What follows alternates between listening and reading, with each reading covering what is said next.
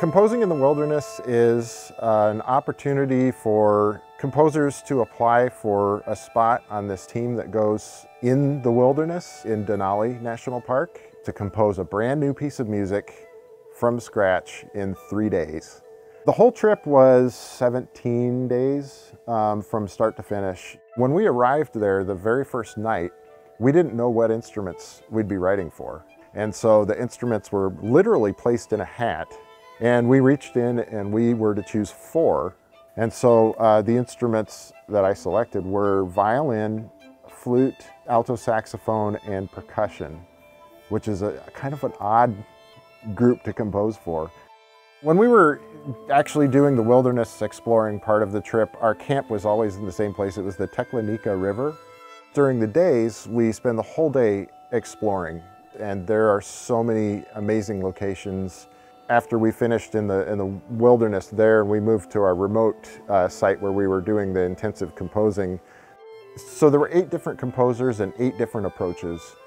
Some composers reacted immediately to the environment and started sketching things down.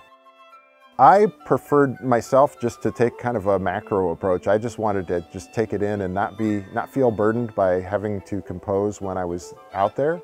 My biggest inspiration probably from the whole experience of being out there in the wilderness, one was the views and the other one was the smells of the flowers. There were so many different wildflowers in bloom. It helped me to have a process of letting all of that sink in and absorbing all of that for a while.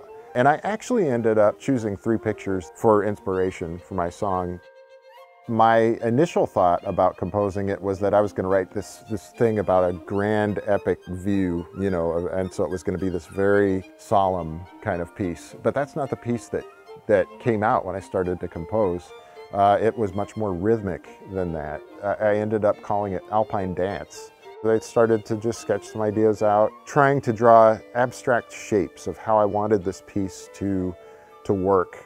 I was feeling the wildlife and the rhythms of the wind and the water.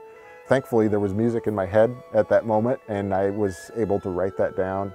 And I ended up with pages of handwritten music. And then in the last phase of it, created the music that looks like published music. So once we arrived to campus at the University of Alaska Fairbanks, we met the group composed of musicians from New York City. Normally when that occurs, the ensemble has had weeks to work on your music, so they've prepared it and they've had a chance to learn it.